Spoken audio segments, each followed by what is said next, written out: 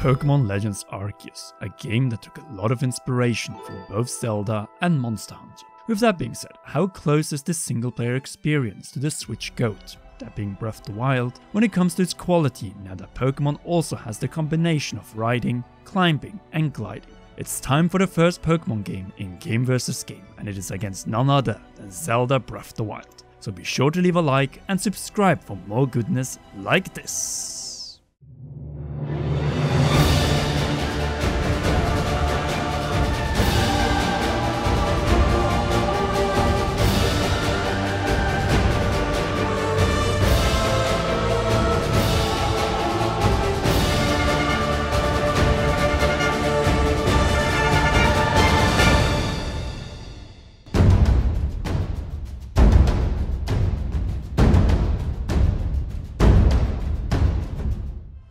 Pokémon Legends Arceus has some things over Zelda Breath of the Wild.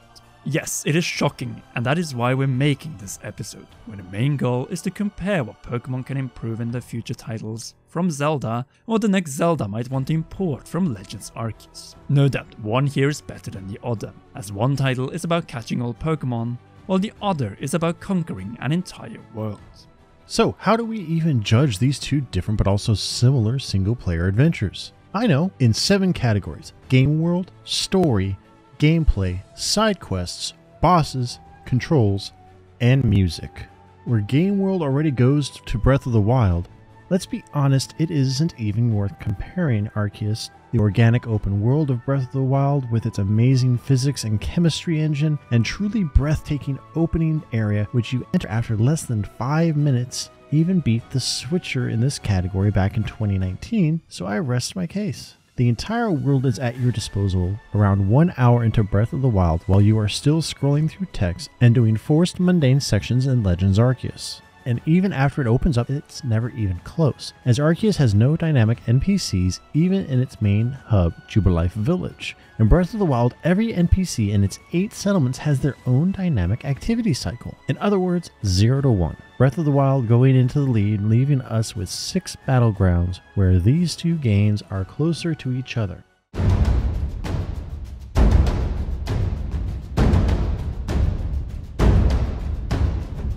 Having an open world bursting with life isn't enough if it doesn't come with a proper story that will truly make you feel as being the character or part of the world you play in. And here Pokémon Legends Arceus is ready for a fight, as it has a really good balance between things that happened a few or many years ago, but where nearly the entirety of the story unfolds as you're dropped into Hisui by the god of Pokémon, Arceus. This opening is very similar to Breath of the Wild, as it starts with a golden glowing light and a divine being summoning you. No doubt, Legends Arceus took some inspiration from the opening minute of Breath of the Wild, and both have a very familiar start with a simple task. In the case of Pokémon, it is to seek and catch all the Pokémon and return back to God in heaven. This one is soon expanded as you start working for the Galaxy team and are tasked to complete 2 primary tasks: calming down 5 glowing frenzied nobles, and catching and battling enough Pokémon to reach the spare pillar, where you go through 2 final bosses with a little breathing space between.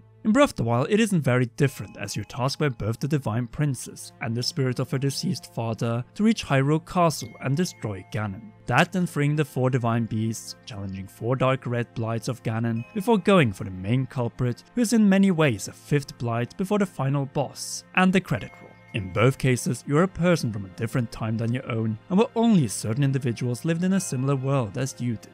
In Arceus, you, a person from the future with your smartphone, is dropped over 100 years back in time by gods, and has to adapt to a less developed wild world filled with more aggressive Pokémon than in any prior title. And your only tool from the future is your Arc phone that Arceus upgraded to send you messages, let you check the map which you gradually fill out as you visit new areas and log your progress. In Breath, on the other hand, you are a person frozen in time for 100 years and wake up to a post-apocalyptic world where wilderness has reclaimed the once thriving kingdom of Hyrule, which now lays in ruins. Your only proper technological tools come from the ancient Sheikah, and other than that, you're on your own. an iPhone and an iPad. There are definitely similarities here in world building, and where both are in many ways handed to you to the closest equivalent to God that you can meet up with at the end of the game. So what is the difference? The way the story is told in Arceus, things have indeed happened in the past, but the human and Pokemon relations evolve in key moments. Both games have companions, aka champions and wardens, that follow you to said boss, and some character development is found in both cases. It is just that Arceus has far more of it, including conflicts between wardens, but also love stories. This game takes its time building up what at the end of the game is a very satisfying story, and where none of the story cutscenes take place in the past. You are told about past events and characters, but the story revolves 100% around your interaction with the NPCs of Arceus, and thus it creates far greater attachment as one key cutscene is followed by a very exciting gameplay sequence right after. Personally, it is here where I think that Breath of the Wild dropped the ball with powerful and painful memories. It is just that it took place 100 years ago, and there is nothing we can do in those cutscenes. With that being said, the story of Arceus has a big flaw, namely dipping to black instead of animating physical actions from key NPCs, ruining immersion in the process. The story up to the first two legendaries and the main credits of the game is very good, but the post-game, which focuses entirely on some of the most powerful ancient and legendary Pokemon in the franchise, is just miles ahead of any storytelling that Breath of the Wild provides. Like, seriously, it is that good. Combine that with multiple setbacks and plot twists throughout both the main quest and post-game, plus a truly amazing climax that ends on a massive high note for completing the Pokédex, and you see what I mean. It is 1-1 as Pokemon Legends Arceus takes Battle 2, despite numerous shortcomings when it comes to the animations of story NPCs in cutscenes. But at the very least, it isn't fragmented and bare-boned. Though there's a reason for that in Breath of the Wild, which brings us over to...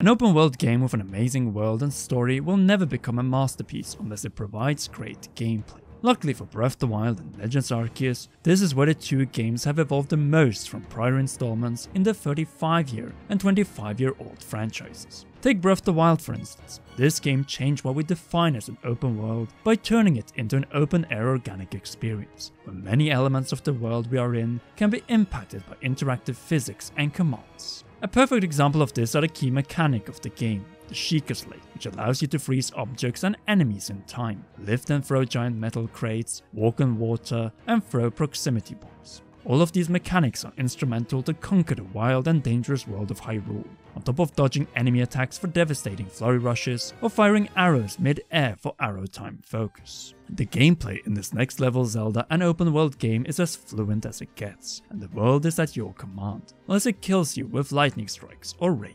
Yes, we haven't even talked about the greatest game changes yet. Climbing, jumping, and gliding. 3 revolutionary concepts that removed all previous boundaries found in the Zelda series. Thanks to these 2 abilities and being able to chop down trees, mine minerals, upgrade a long list of apparel, and so much more, this game simply surpassed every game prior when it comes to gameplay, including a long, and we mean a long list of weapons and shields. Though there is one flaw, and that is weapon durability, with no way to fix them, which obviously doesn't exist in Pokemon Legends Arceus. Instead, you can waste numerous Pokeballs, but whenever you throw one of these balls, you're taking a risk. And besides, in this game, you don't even have to buy new Pokeballs, as with the right materials you can craft them.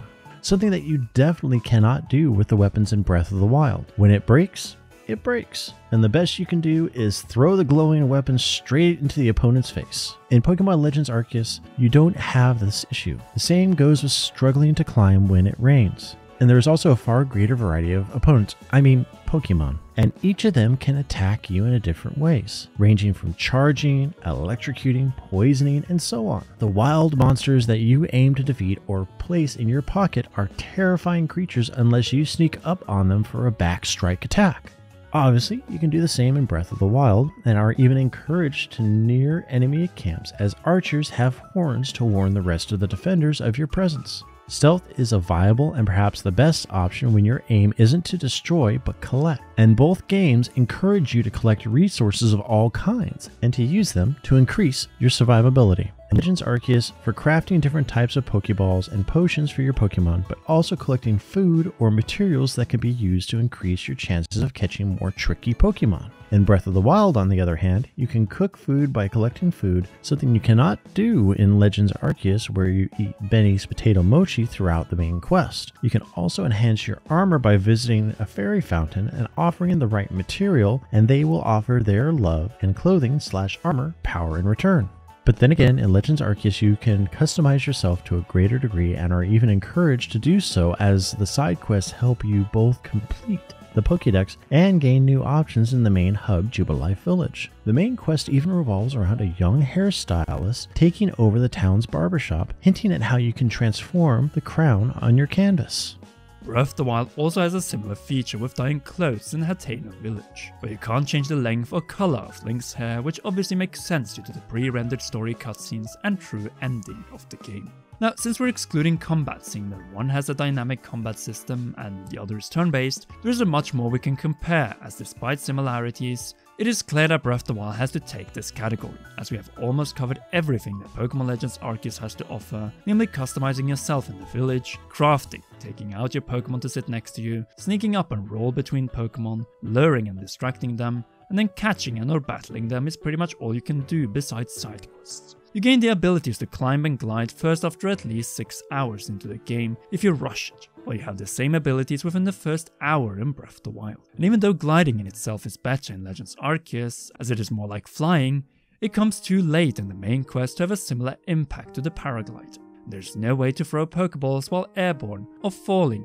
only fly down to Pokemon. The seamless transitions among the different noble traverser Pokemon is awesome. Vida is better than any horse found in Breath of the Wild. The same goes with traversing waters on Basque Legion compared to the clunky raft in Breath of the Wild. This is a clear example of what Legends Arceus does better than Breath of the Wild, and which Zelda can take notes from. No doubt the traversal after you have gained all the rideable nobles is far more seamless than in Hyrule, where the most preferred mode of transport for the most is on foot. At the same time, we can't get away from there being far more to do in Hyrule, and that the open world is far deeper with gameplay opportunities and challenges compared to the multi-map province divided up in areas. There is just so much more in Zelda for the same entry fee, $60, and with what sets it apart from other open world games, namely an insane detail to physics and organic gameplay which is designed by the developers to experiment with. The category goes to Zelda, and it is 2-1. With that being said, there is no doubt that the Zelda and Pokemon teams should exchange ideas and concepts between each other, as there are many similarities to trace here, which brings us over to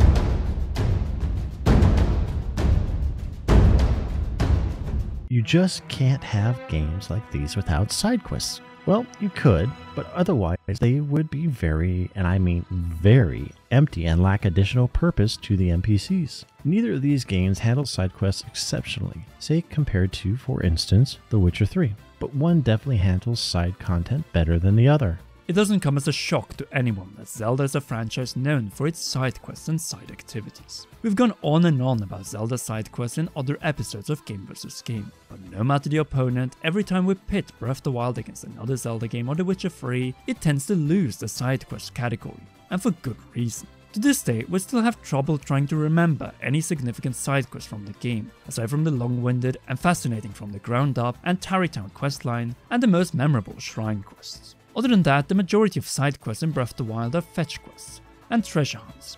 While these quests are the ones strictly labeled side quests, there are other activities that will keep you distracted from the main story, such as the shrines and shrine quests. Some of the shrine quests are as simple as the side ones, but they tend to have more depth, like the Stolen Heirloom quest that contains a heartbreaking tale. We really wish more of Breath of the Wild's side quests and future Zelda games will be like this, but even then, they are far ahead of Pokémon Legends Arceus, which will nearly exclusively come down to bring me or show me this Pokemon, and I will be able to offer more photo options, clothes, hairstyles, items, and so on. And yes, there are solid rewards for completing some of these quests. When the quest itself is tedious and as bare bones as it gets, then the fun isn't really there when completing them.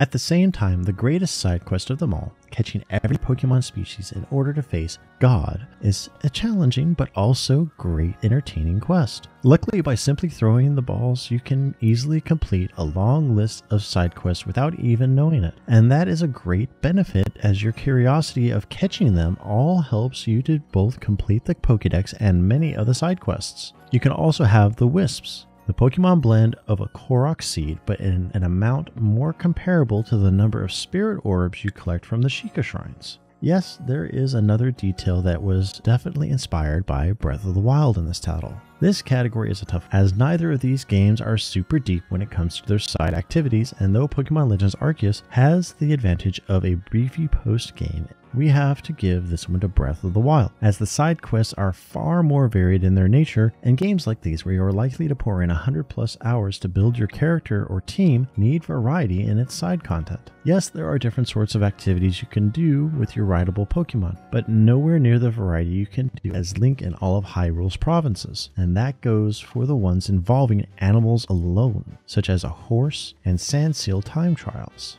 On top of that, Breath of the Wild has a far more rewarding hunting stealth system where you can sneak up and tame specific animal, aka Pokémon in Legends Arceus. This ranges from wild horses, where some are specific side quests to obtain a specific noble steed, while others are rideable animals that you wouldn't expect to be rideable, such as a deer or a bear. Wait a minute. No doubt, Game Freak took a ton of inspiration from Breath of the Wild's animal system, ranging from riding, and which one you can ride, and being attacked by aggressive types like Wolfos, and hunting almost everything non-human or monster. It is this type of depth and interaction with Pokemon that we hope to see in future Pokemon titles. At the same time, Zelda could definitely benefit from a similar post-game structure as offered in Legends Arceus. Still, a rather clear win for Breath of the Wild here, so 3-1. Over to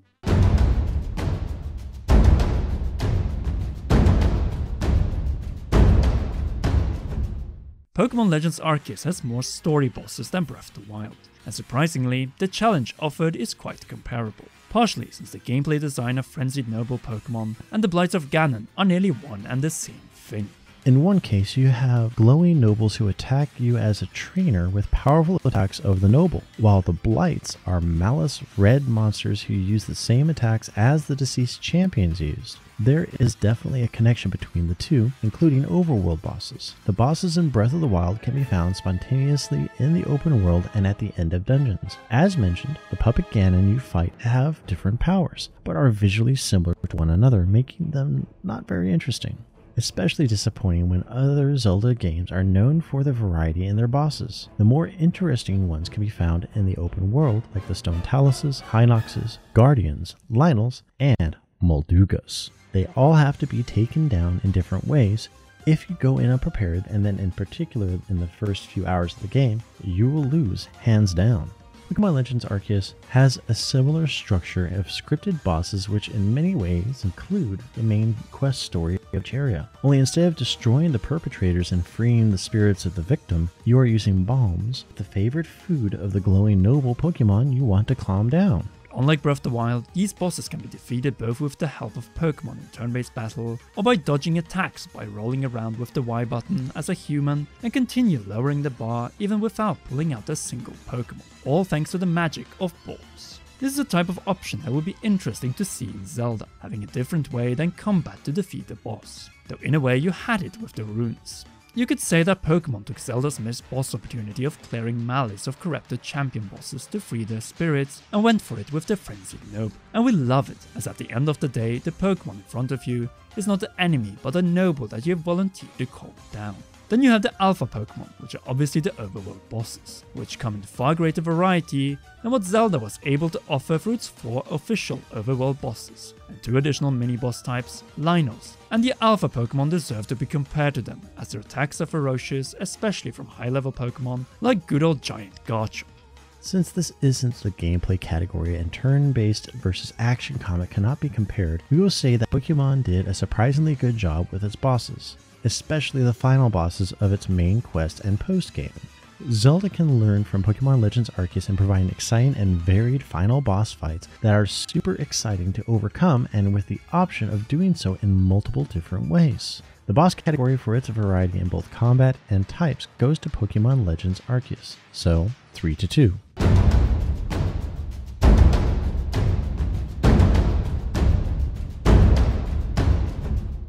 Here we have a clear winner, as Breath of the Wild's soundtrack doesn't even get close to the top of the list when compared to the rest of the Zelda games. So why would it top Legends Arceus, where music is a constant part of the gameplay and where excellent music surrounds you at any time, in and outside settlements?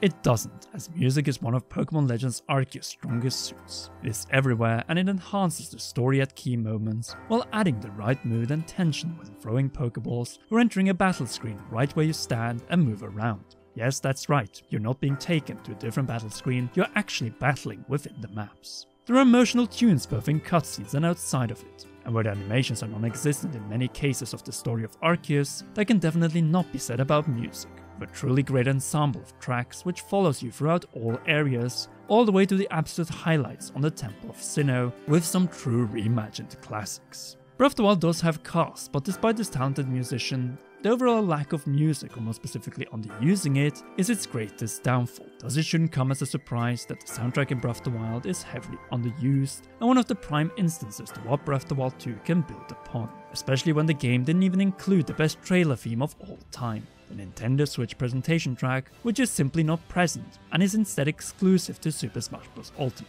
We love both soundtracks, which are surprisingly similar in their style and tone, but what determines the victor in this category is the use of its music, which I, as a Zelda veteran, prefer to hear, unless I'm hunting some animal and need to hear where it is moving. Legends Arceus simply knows when to play the right music. Battle 6 music goes to Pokémon Legends Arceus.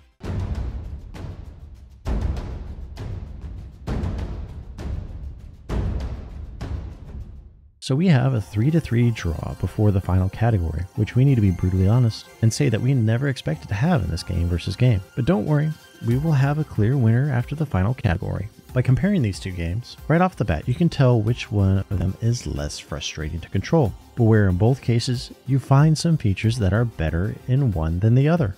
Breath of the Wild feels far better than any other Zelda game, and part of the reason why is because of its controls, something Nintendo has mastered since the late 90s for 3D Zelda titles.